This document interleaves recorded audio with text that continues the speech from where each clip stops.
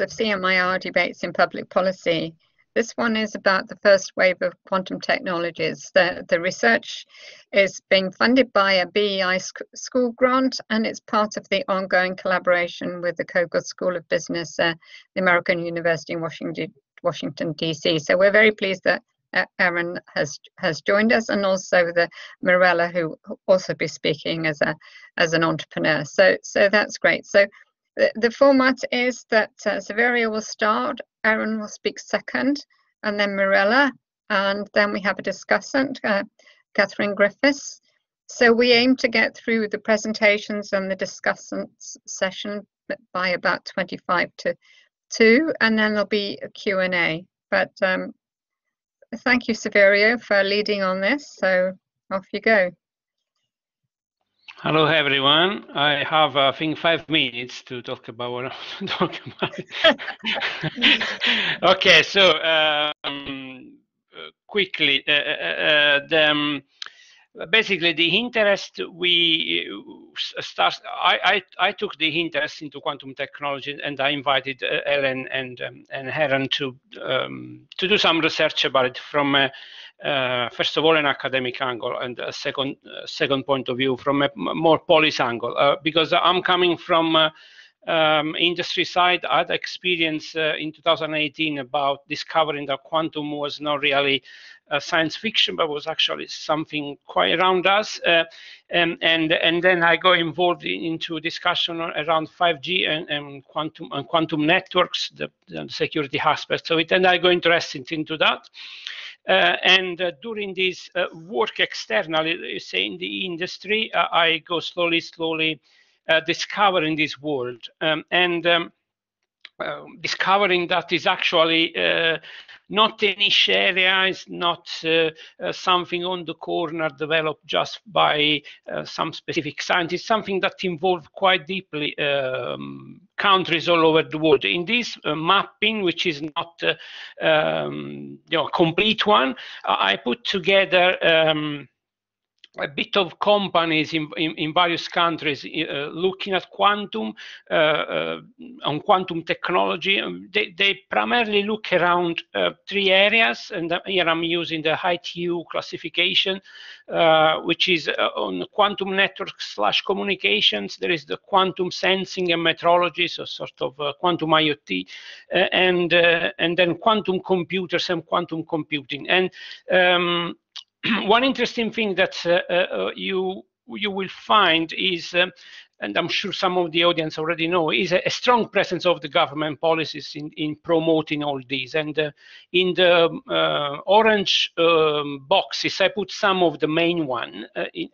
So basically, you can see all the main players being involved into this activity. Now, with Ellen and Erran, we decided, why don't we look a comparative view between the UK and the US. So at the beginning, we did a bit of, let's see, government policies, what happened, and then we went down more on entrepreneurial side. Let's look at the startup formations of companies in quantum technologies in the areas I mentioned before. And you see there in the charts is basically is the number of companies formed along, let's say, between 2012. Actually, there is something in the US less than that until let's say October 2020, September, October 2020, and you see there is a kind of growth in the number of startups in these 2 countries, and there are 2 points, in our opinion, that highlights the importance of policy initiatives. The first one here in the UK, probably someone could argue, has been the first country to have a quantum policy initiative, 2013-14, and then we have in the green box a sort of revamping of the policies in various directions. And one of the direction these policies have embraced is more around commercialization of this technology and therefore startup formation. Some argument could be, and one of the arguments is that probably was not strong enough, and probably one of the next steps we should do to have a major focus on entrepreneurship. But this is kind of the aim of the research. I'll tell you later. Then we said, okay, let's see which is the role of what happened in the two capitals, and also to give, if you want, a regional system of innovation view into this. And two capitals are very active. There are three main reasons in terms of opening or launching startups in London and Washington.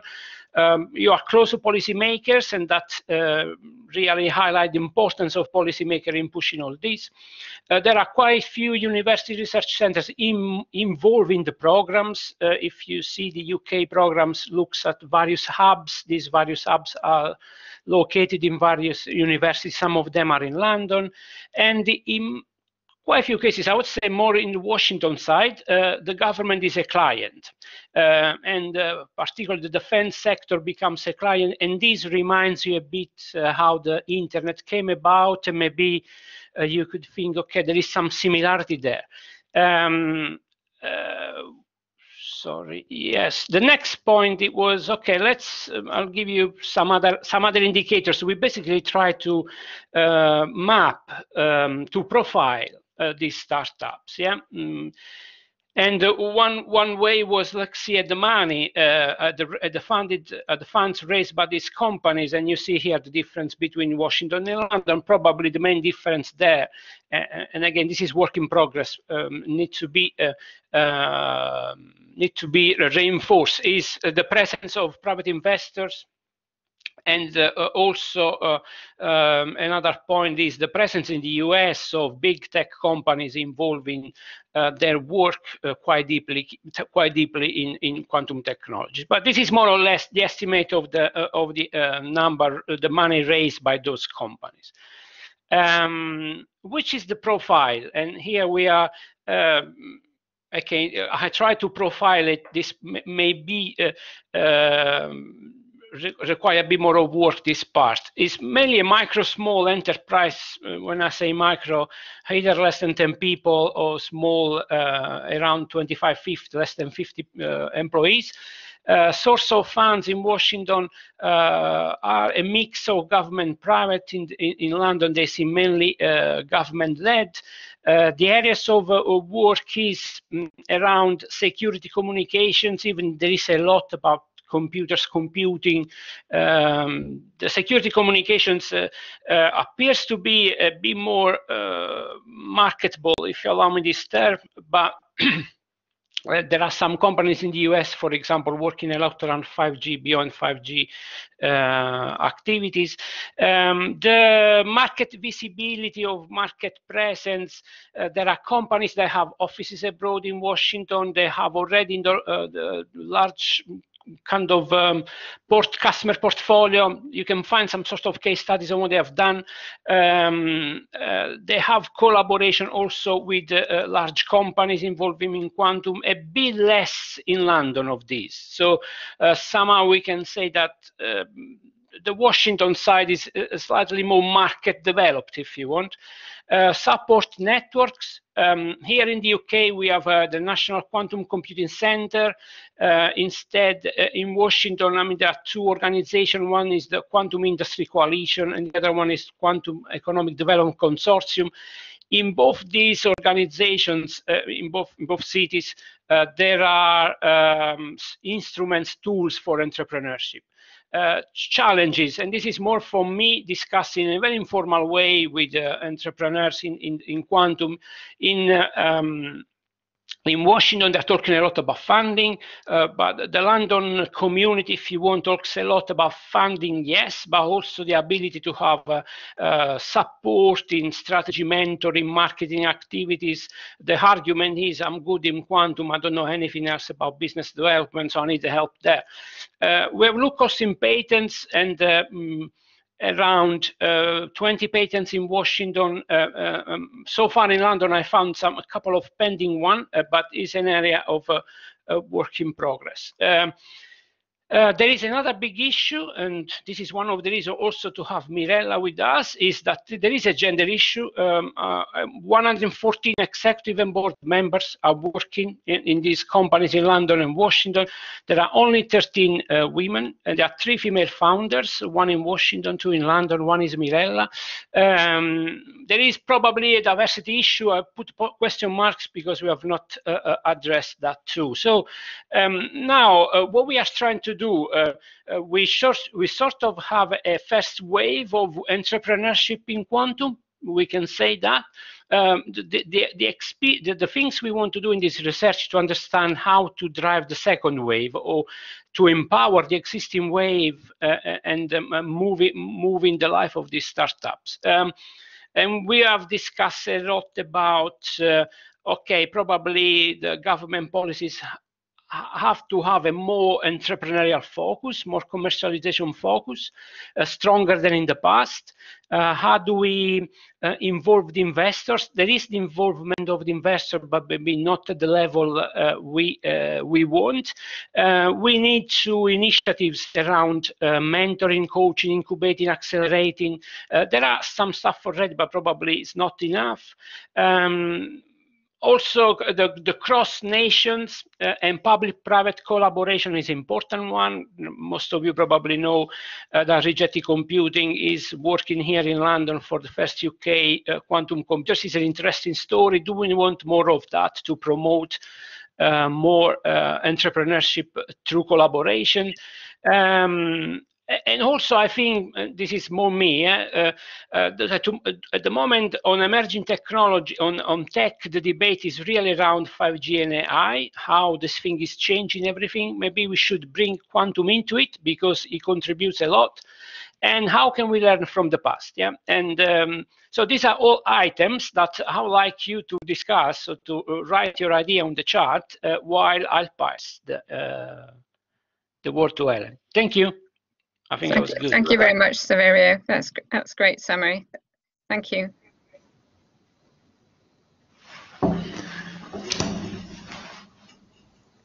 Hi, Erran. Hey. So my slides are loaded, and I need to. You want me to put it on? To start it, yeah. What do I have to do? I think you're on, yeah. All right, and good. All right, I think we're good. So hello everybody, it's good to be here.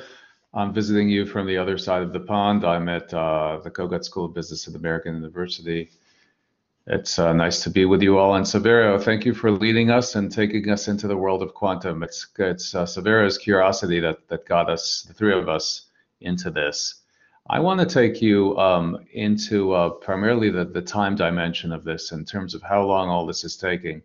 So it's very much focused on the timeline and the wisdom that we get from looking at quantum as just another emerging technology, which it is. And at the end, I'll mention something about US government support from Washington. So the overall picture is to be patient with this. Quantum, maybe we can date it almost a century ago to the dawn of quantum mechanics, the Einstein, Bohr, and Heisenberg. But then we jump forward almost to the end of the 20th century in order to put together a quantum computer. There were still challenges, and it's Shor's algorithm that which dealt with factorization of polynomial, which allowed the thinking of the architecture of a quantum computer. And notice that happened at Shor at the time was at Bell Labs, which is a big tech company. Then their R&D center at the time it was AT&T, and Bell Labs is no longer with us. Then we have a jump of almost 20 years until the commercial activities really uptick, and I'll show you that in the next slide. Now there was activity in that 20 years, but the really noticeable one, the one that got us into this research, began just a few years ago, and developments are really bunched up. Important developments in the commercialization and technology are really bunched up in the last few years. We have in 2019, we have IBM's unveiling of its first commercial computer. I think you can see if I'm scribbling here, right? At 20 qubits, and they're not selling the hardware, they're just selling the service, kind of like accessing the cloud. And then the same year, Google claimed quantum supremacy. Quantum supremacy is when a quantum computer does a computation that is basically infeasible in the traditional architecture that we all use every day, which is the 0-1 binary.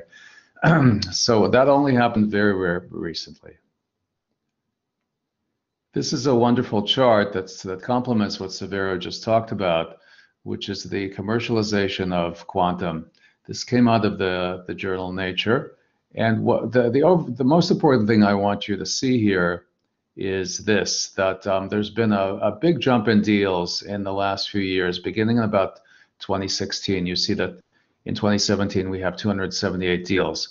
And so this is a big change in this technology. We also see here that the span, the types of deals also span a larger spectrum.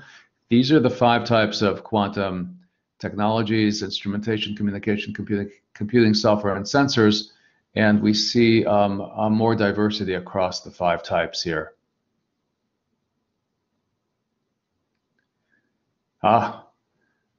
Collaborate does some butchering of my slides, so bear with me here. Everything is an S-curve in adoption and diffusion is what it says here. Now the S-curve is very important for us to understand the timeline of quantum. There's the time dimension. Over here on the Y dimension is either performance or adoption or both. So quantum is just another emerging technology, and every emerging technology travels along this S-curve. Some S-curves are very steep, some of them are flat. And this inflection point is critical here, because at this inflection point, this is where things really began to pick up. As you can see here, the growth curve. In quantum, we're still very much in the embryonic stage. In order to think about this some more, here's 5 technologies from a range of areas. And what you see here is how many decades it took to commercialize these technologies. So, for example, from the point of invention to the point of commercialization for cars, it was over 20 years. Solar photovoltaic is almost 40 years from invention to commercialization. Now with quantum, I'm not sure what the point of invention can be pointed to, but in any case, the overall picture is that it takes decades to commercialize. Another way to look at quantum is to look at the famous Gartner hype curve. What Gartner did about 30 years ago, a little bit tongue-in-cheek, is to create a hype curve. All technologies go through a buzz at the beginning, excitement, and they rise up this curve very, very quickly. And then when they don't live up to the excitement, the buzz, the hype, they crash. Now, they don't really crash, but the excitement goes away. So look where they put quantum here.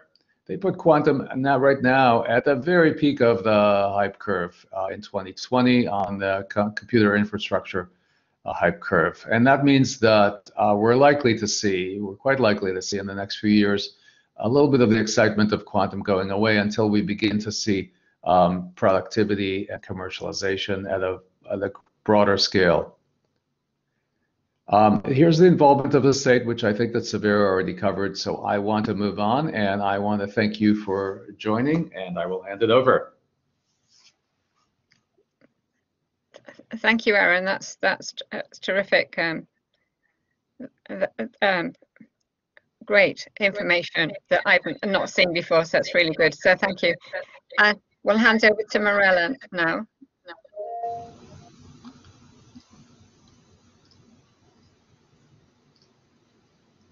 Hi.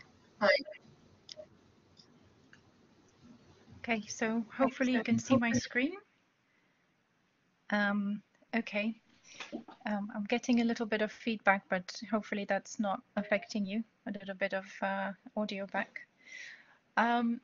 Okay, so if there's anything wrong, just let me know and I'll try to tweak parameters.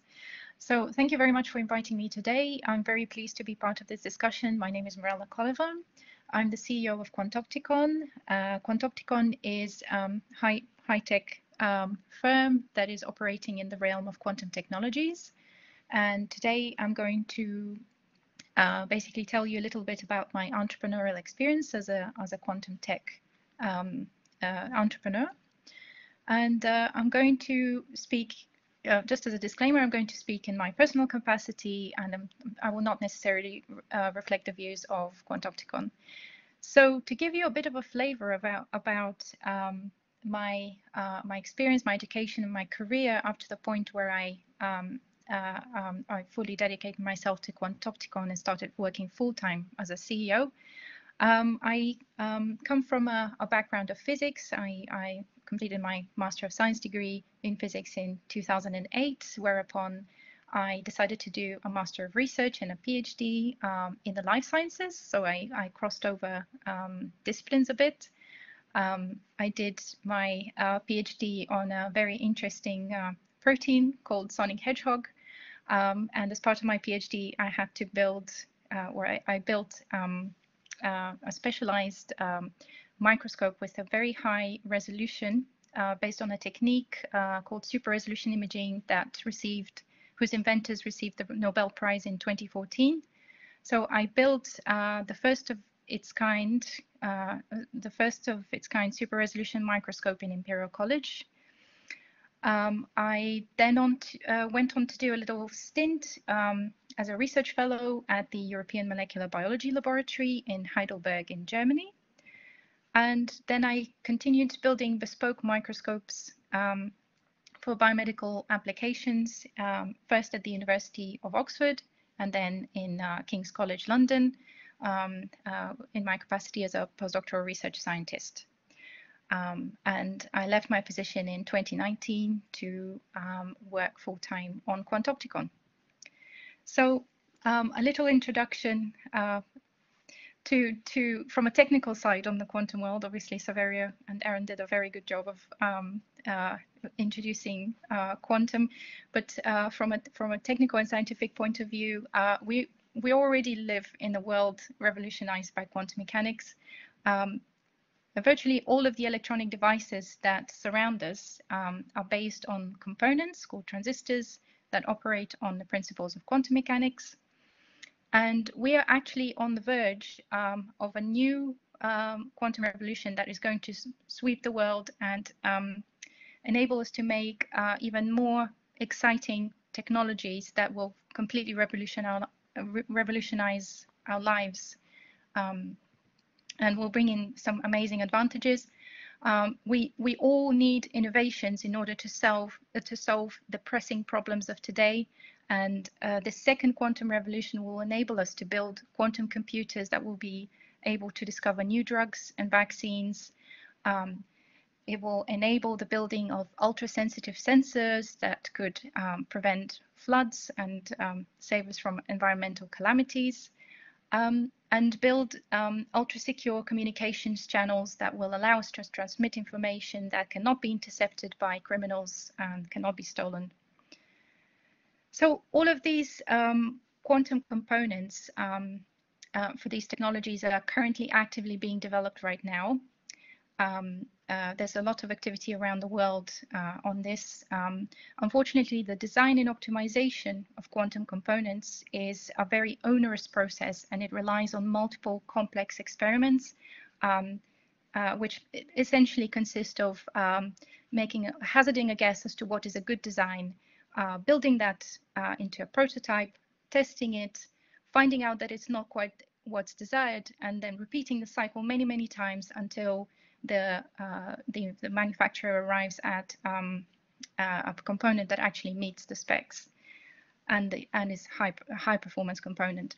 So what my company actually does is do away with this expensive process and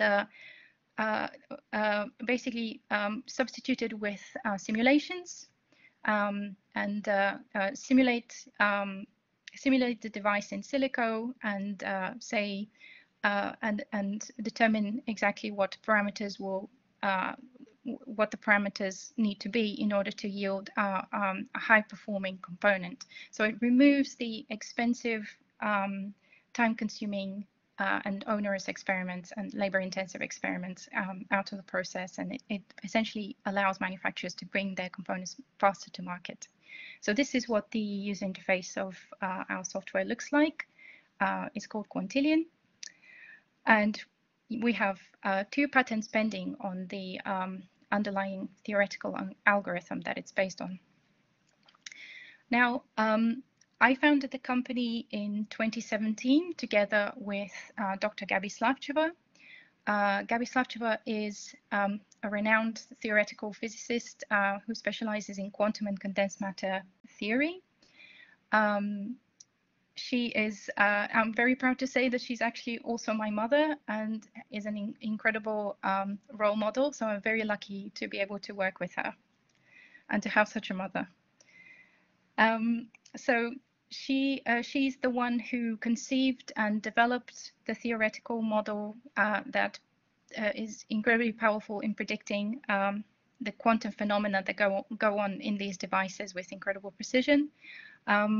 She developed the model over something like 15 years, and in 2016 I got involved in the development of Quantillion myself when I further expanded her theory and made it applicable to quantum systems of a much broader range, hence widening the application of the software to many different problems.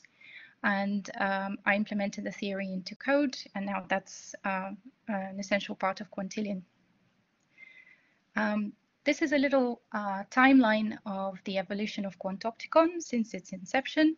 Quantopticon was incorporated in February 2017, which makes it now 4 years old.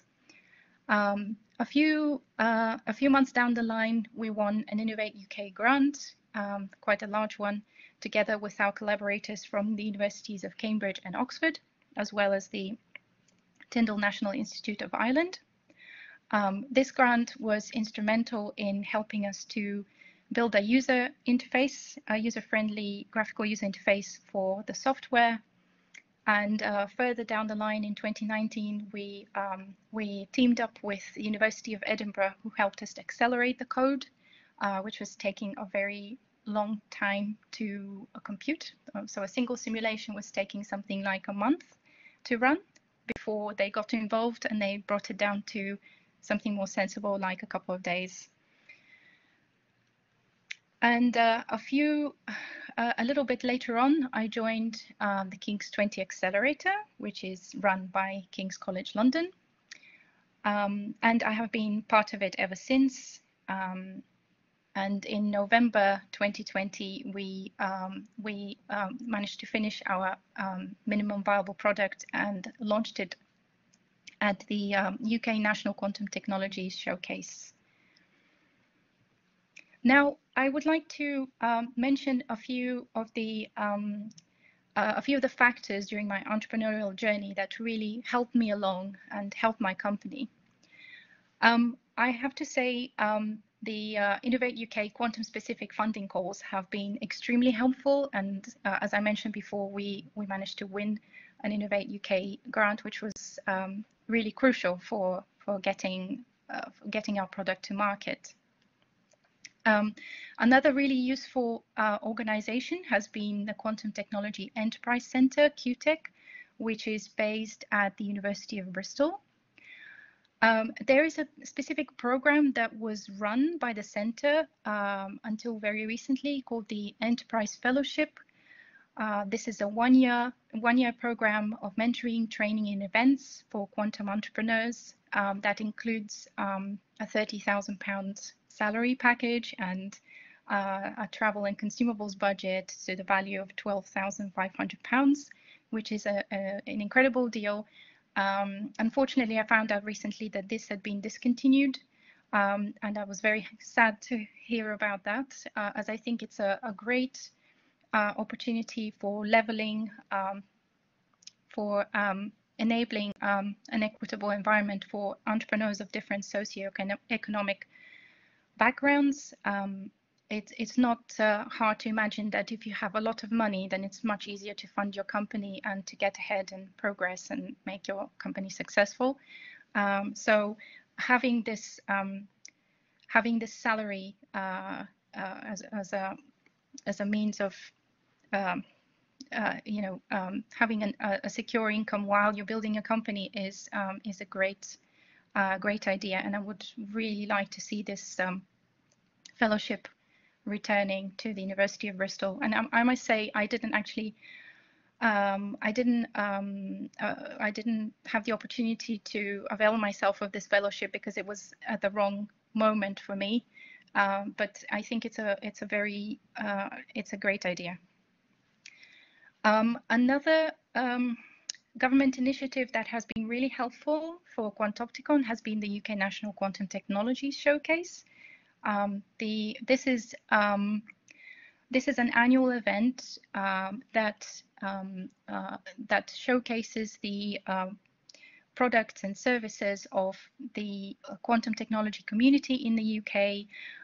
Until last year, it was restricted to within the UK, but since because of the pandemic situation and going online, the organizers last year decided to open it up to participants outside the UK, which has been absolutely great for us. It's provided a lot of visibility, exposure. It has helped us to identify potential customers, get in touch with a lot of people, and have an actual.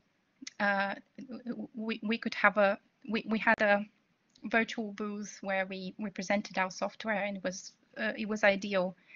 It was an ideal marketing exercise for us. And of course, the King's 20 Accelerator has been incredibly helpful. Being part of an entrepreneurial community is always great, even if the other ventures in the accelerator have nothing to do with quantum technologies, but you can get support in various interesting ways, in other ways apart from the scientific matter, scientific and technological matter. The accelerator has been great also because it provided us with small grants, and we won one of the awards, cash awards, that enabled us to really carry out the final step in finalizing our user interface. And yes, without it, we would not have been able to finish our minimum viable product. The accelerator also great, and they provide expert advice from seasoned serial entrepreneurs who are very savvy in their project, in their area of expertise, and there are experts who specialize in different areas, and there's, for example, software specialists who are incredibly helpful in working out how to commercialize our product and how to market it and how to attract attention from the right people. So these are the main factors that we have encountered that have been extremely helpful in furthering Quantopticon. And now I'm going to mention some of the less advantageous ones. Sorry to interrupt, but I'm conscious of time. Okay. How much longer will you need? It's a fantastic story, but I'm conscious that we need to keep to time. Okay. I can be very quick. I can just finish with this slide. Well, maybe another 3 minutes. Okay. Thank you. Oh, okay. Okay. So I'll just quickly go through these. Basically, all of the quantum calls were cut this year, and as a result, we had to apply for the open round of the Innovate UK, competing with all businesses. So we didn't actually manage to secure any funding this year. We also find that Innovate UK paying grants quarterly in arrears can be very difficult in terms of managing cash flow in the company. Also, requiring SMEs to find 30% of matched funding from their total project costs is difficult. I think this is quite a large amount of money for SMEs who are usually bootstrapping and generally don't have access to large loans because of their lack of assets, so they can't secure a loan against it.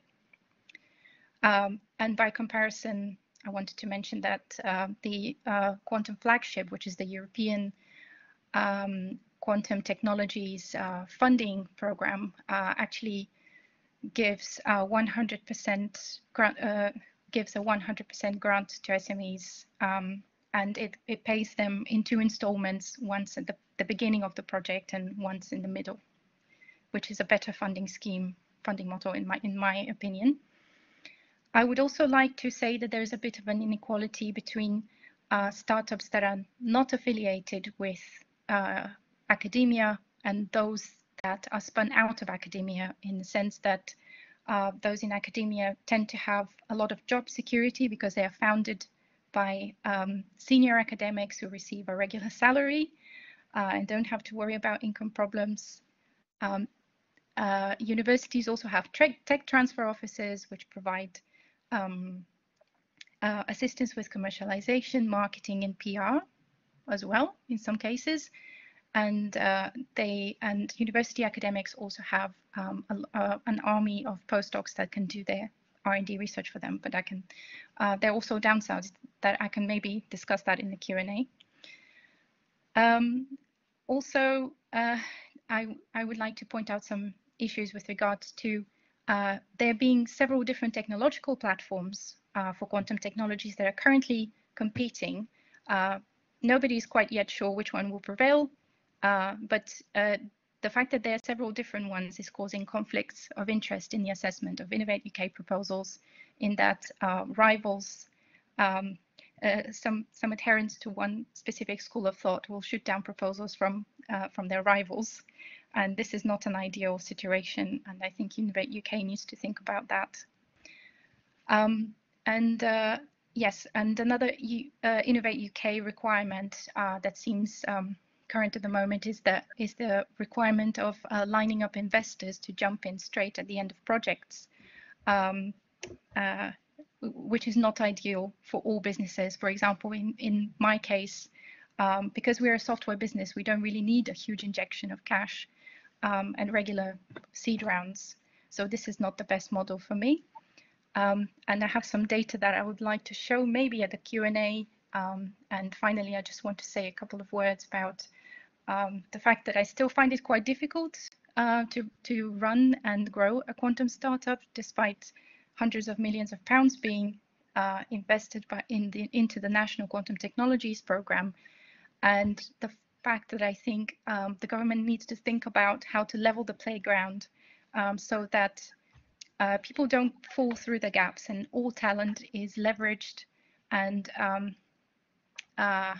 being recognized, so that we could build a world-leading, so we can make sure that the UK is world-leading superpower in quantum technologies. And one way to do this is to collect more data on the type of businesses that receive public funding, and also on diversity data. And thank you very much. Thank you for your attention.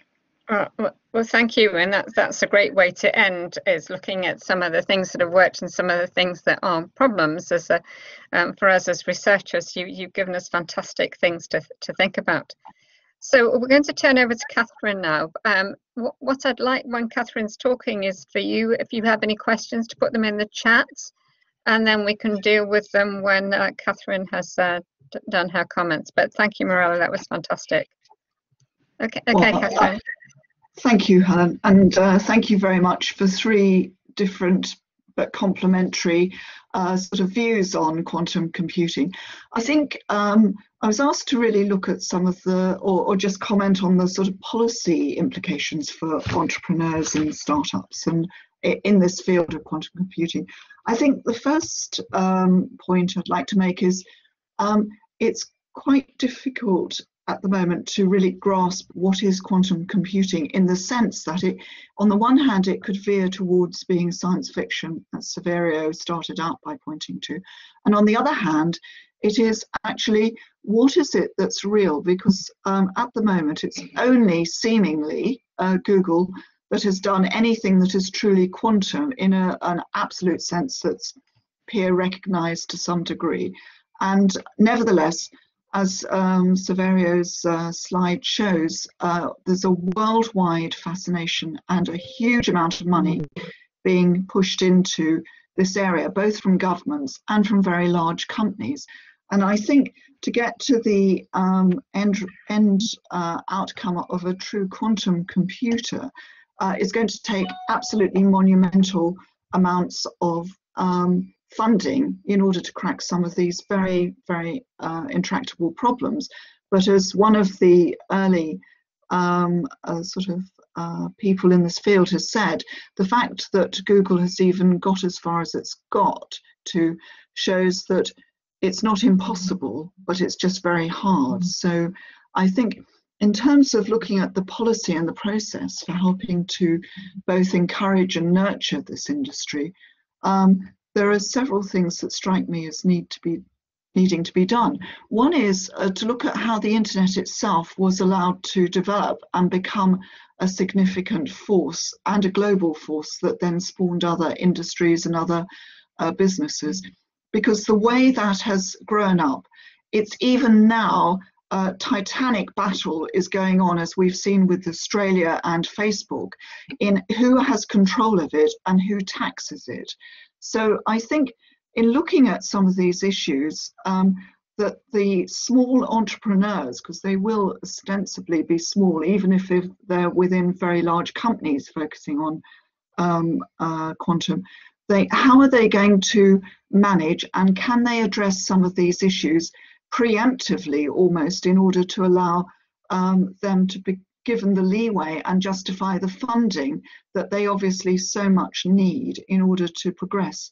And one of the areas perhaps is to focus on how can we have a network of like interconnected responsibilities that are distributed across various groups of stakeholders, and not all on the shoulders of scientists or the entrepreneurs themselves, but how can partnerships with social scientists help us to understand how science and society interact, and how can specialists act as facilitators with enough technical knowledge to really initiate and then husband these collaborations.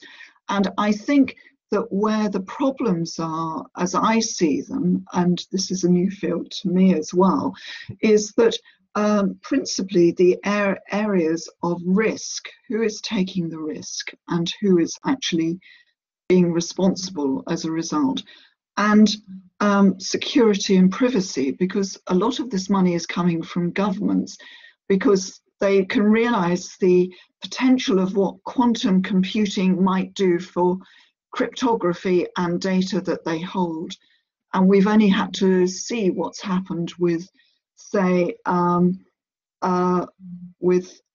Snowden, and then the Panama Papers, and then one or two other in the financial field. What happens when data gets out, which has ostensibly followed all the criteria, but actually there's almost an insidious message within that data that those companies, those governments wanted to hold on to it.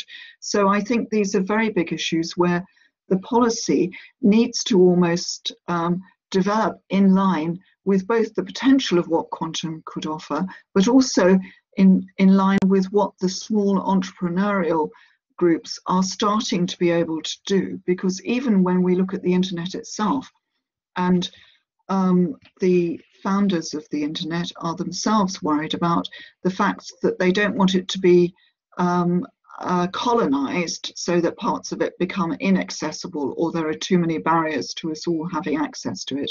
As a society, we don't actually want quantum computing, I would suggest, to be totally the exclusive hold of either individual governments or individual companies who can't be controlled or held accountable, or share the outcomes of what they produce in order to enable so much more to happen and so much more entrepreneurship to follow on from that.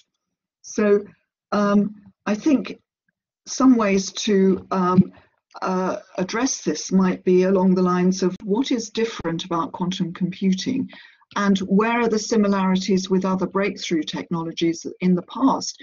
that we have now got to a level where we feel quite comfortable with them at some levels. So I think how was the internet itself released and then enabled and then supported, and can we learn from that, and then how can we map that onto where there's good practice and good findings, map that onto the embryonic nature of quantum computing at this very early stage, and within that hopefully there could be the fertile territory for entrepreneurs to blossom, and therefore to actually help entrepreneurs like you who are actually really wanting to do things. And on the one hand, you're saying you don't need the finance, but on the other, you actually do need some of the barriers removed. But I'd suggest you also do need the finance, because this is evolving. And what you want to do is have some streams of finance that are not so much stop and start as these over here have been. And I think possibly one of the reasons why they might have stopped some of these programs might be that they are not clear what quantum can do. And with Google and others sort of making these categoric statements of, well, we've done it. Oh, no, you haven't. What you did in 2 seconds, we can do in a week. But it's not 2 seconds, but actually we've done it nevertheless. And we can do it now, whereas you can't sort of navigate your technology beyond that single thing that you've cracked. We can actually spread our technology and do much more than just that, but it might take a week and not 2 seconds. So I think there are some issues there that need to come out. Thank you very much, Catherine. That's great. We haven't got any questions in the chat. So what oh, Connor, would you like to ask a question? Yes, please. Sorry, it's just that I've got a few and I didn't want to type it because it was just going to take forever, and I thought it'd be easier to start. Okay. Thank you.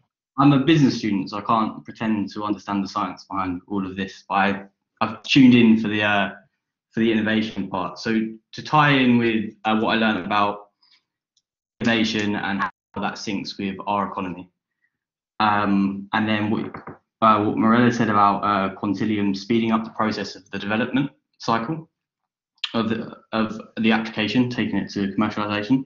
I just wondered if she had any insights into how effective that was at speeding along that process, whether there's any predictions of when that might now be like implemented in terms of like commercialization, and if she has a vision for what that might look like when it is brought into mass production and it's used commercially.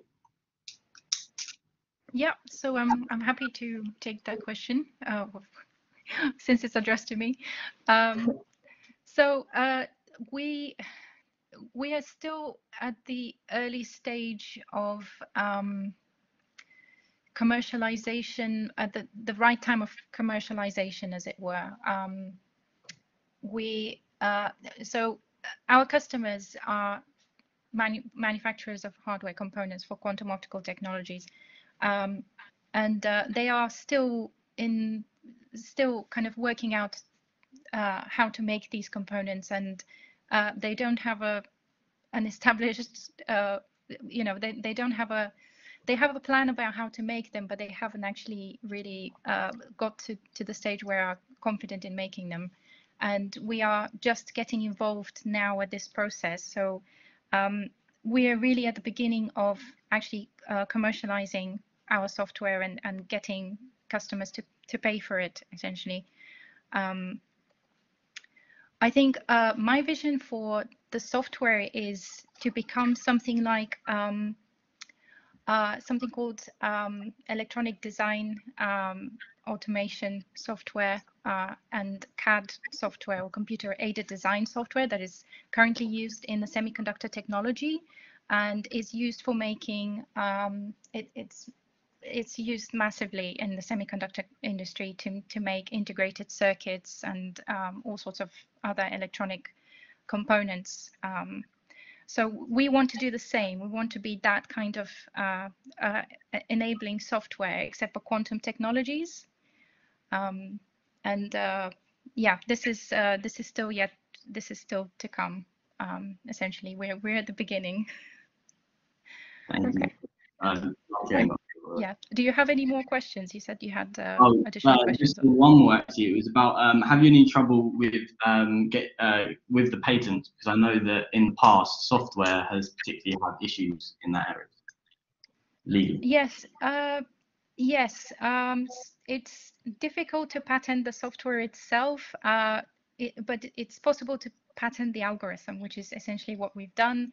Yeah, we needed to be careful about what wording we used, but so far it's working, and it's a lot easier to patent software in the US apparently, which is the next step we're going to do. So at the moment we've just patented, we've filed a patent in the UK, and we've filed a PCT patent, which is sort of an international patent, which will then be converted into a patent in individual countries around the world. And one of the ones we're targeting is the US, of course, because a lot of our market will be there.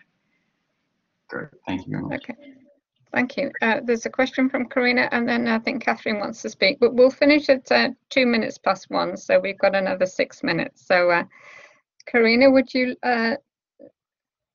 maybe Mirella, you just answer Karina's question in the chat? Can you see? Okay, I'll just open the chat now. It just says, what sorts of problems quantum computers proved to be very good for so far? Where didn't they work?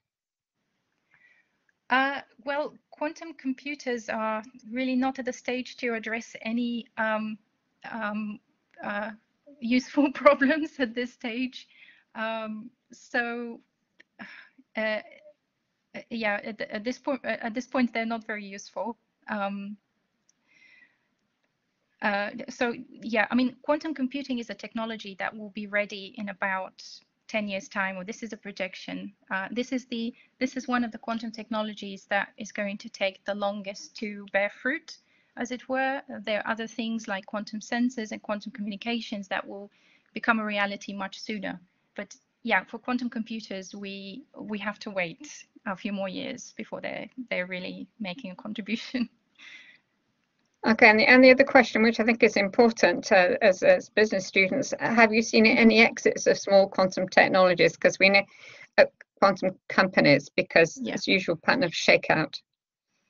Yeah, I'm not aware of any, to be honest, and I would be very surprised if they were, because they are just starting to develop their technology, and I mean, a lot of the quantum companies out there are not really making a revenue at the moment anyway. So yeah, we're far from that. Yeah. I think there have been some acquisitions in the States, a couple of acquisitions, but I think I found 2 acquisitions in the States from the big players buying 2 small companies. Well, I think that's a pattern to watch. Catherine, did you want to come in again? Yes. Yes, thank you, Helen. I was going to say actually that I think that with the process and the policy of developing innovation in this field, with quite a number of smaller companies that actually do a breakthrough in a very specific area, their main way of getting to the marketplace is to be bought in a trade sale almost, or sucked up into a bigger company, whereby that can be optimized, that growth can be optimized fairly quickly. And I think that is quite often the way that very successful innovations start to get to the marketplace, because actually the timing is very critical in being a breakthrough first. So I think one of the issues might be whether one is a breakthrough first company or a fast follower, as it's become called, in order to get into the marketplace once the threshold has been broken. I don't know if it's very different in the States, and perhaps others would like to comment on that. Can I just a final comment? I mean, obviously, I agree with Mirella. Mirella is the expert here, but quantum computers are far away. But you know what I've seen on the 5G, beyond 5G communication side. So the secure communication aspects, which was one of the objectives Mirella put in the slide, we are not that far. I mean, I attended a couple of meetings in which there were a couple of presentations about the use of quantum in secure communication, and you know, I appreciate the revolutionary value, and probably is the area more marketable at the moment, probably the one closer to market, yes, in which you can see a lot of activities there, a lot of companies working around. There are quite a few companies doing, also small companies. I'm not talking about the big ones. Yeah. So maybe we need different stages. Maybe we need to catch the moment of this 5G story that is touching us at the moment a lot from a policy level, implementation level, and maybe raise the bar of quantum there. So showing that, you know, there is something there, real. It's not just in the hands of people like of Mirella. So I think there is a lot of discourse to do. I mean, a lot of narrative to put in place. I think it's very exciting. Erran, would you like to have a final comments on this, on the session? Is he there? Okay. I think. Well, thank you. Everybody for attending, and thank you for excellent presentations, and thank you for excellent discussion, Catherine. We could have gone on for another hour. I would have liked to have heard the end of Mirella's presentation, but I'm sure you will share the slides with us. And it is brilliant area to be in, and congratulations to your mum, and say well done on her work and bringing up such a clever daughter. So what a family. So thank you. Thank you, Erran, for your presentation. Okay.